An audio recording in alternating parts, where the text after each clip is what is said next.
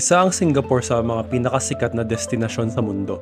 Madali lang makaikot dito gamit ang mga tren, bus at paglalakad.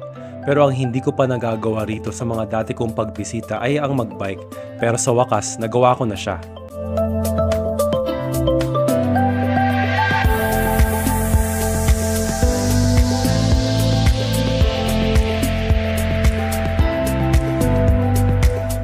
Mas malaki lang ng kaunti ang Singapore kumpara sa Metro Manila, 710 square kilometers versus 640 square kilometers. At kayang-kaya itong ikutin sa loob lang ng isang araw. May tinatawag nga na Singapore RTI o Round the Island Loop na mga 167 kilometers lang. Halos patag din ang Singapore.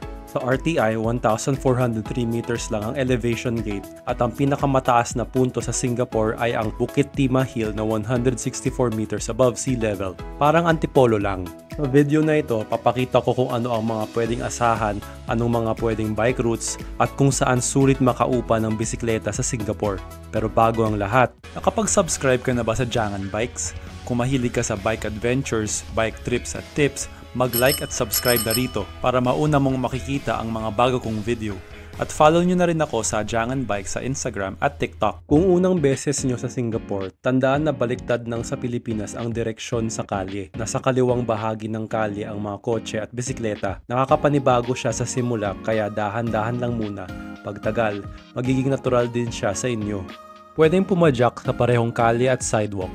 Nagulat nga ako na hindi ganoon ka-stricto sa mga nagbibisikleta sa Singapore. Palibhasa kasi sa Pilipinas, ang daming patakaran at batas ang hindi pinag-iisipan. Basta bawal ganito, bawal ganyan.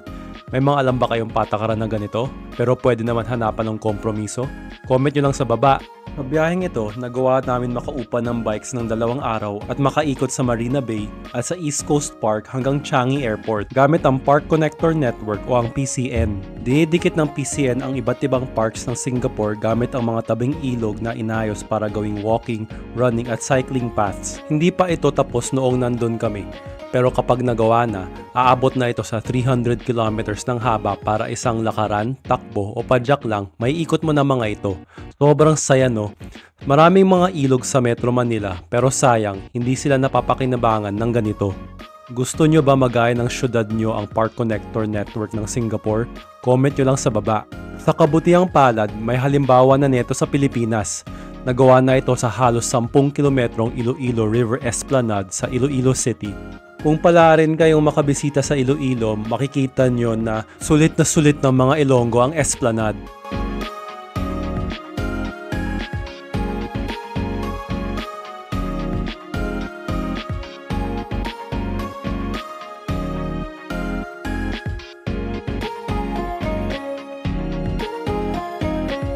Sa Metro Manila naman, gagawin na rin ang Pasig River Esplanade. Sana naman matuloy yung mga planong ito kasi sa dami-dami ng politikong nangangakong gagawin parang Singapore ang Pilipinas, mukha namang walang natutupad eh. Masayang pumadyak sa PCN hanggang East Coast Park dahil napakahaba nito at patag mula Marina Bay hanggang Changi Airport. Madilim pa nung nagsimula kami ng umagang iyon pero sobrang liwanag ng mga street lights. Hi, morning. So time check, 7 AM, madilim-dilim pa pero yung mahabang bikeway nila ngayon, maliwalaw. So pwede ka talaga mag-night ride dito nang walang katakot-takot.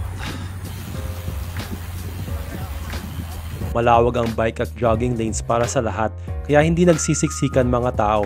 May cyclist park at bike stop pa nga rito eh. Feeling ko nasa ako, Zwift. This is Zwift IRL. Biking by the coast and the beach. May mga banyo, fishing spots, camping, at may glamping pa nga rito. Kung dumiretso ka, makakarating ka sa Perimeter Road ng Changi Airport o ang Tanah Merah Coast Road. Pagkarating sa Tanah Merah Coast Road, doon na kumukonti ang mga namamasyal at dumarami na yung mga seryosong nagbibisikleta. Madali lang umabot ng 30 to 40 kph sa kalye rito dahil patag at napakaganda ng aspalto. Halos wala pang sasakyan kaya malayang pumadyak ng mabilis. Pero syempre, tigil pa rin sa mga stoplights.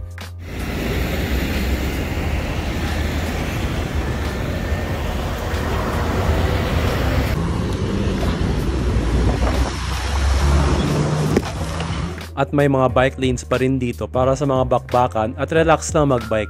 Sa kabila naman ng East Coast Park route namin, ang Marina Bay kung saan matatagpuan ang Bay East Garden, Marina Bay Sands at Gardens by the Bay.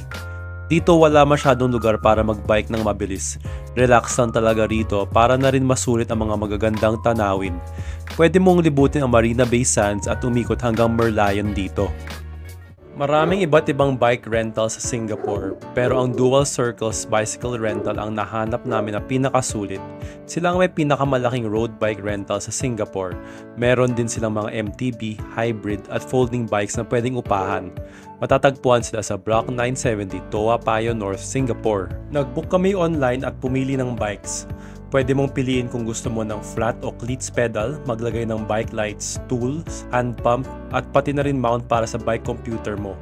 Pinili namin magpalagay ng cleats pedal at nagbaon kami ng bike shoes namin. Nagpalagay na rin kami ng mounts para sa bike computer para masundan mga pinlano naming ruta, bike chain lock, at syempre tools para kung sakaring magkaaberya.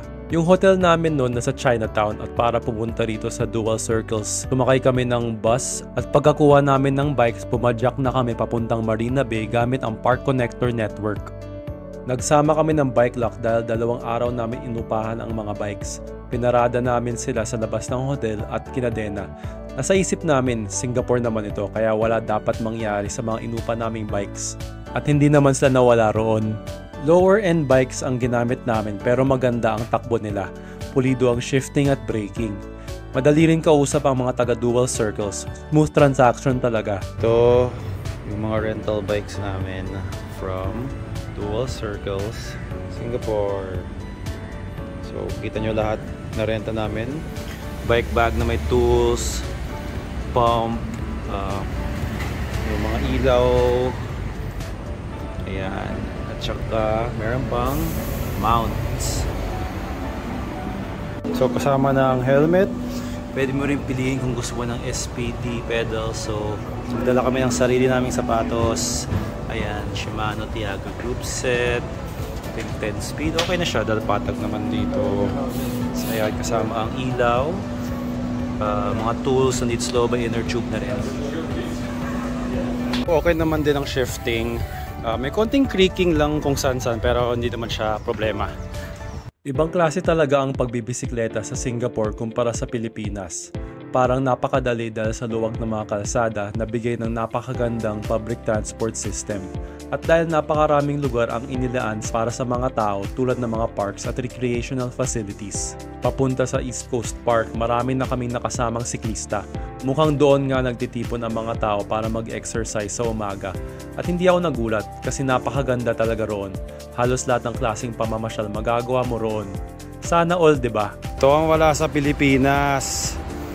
Gobyerno may ginagawang people-centric na lugar. Yan.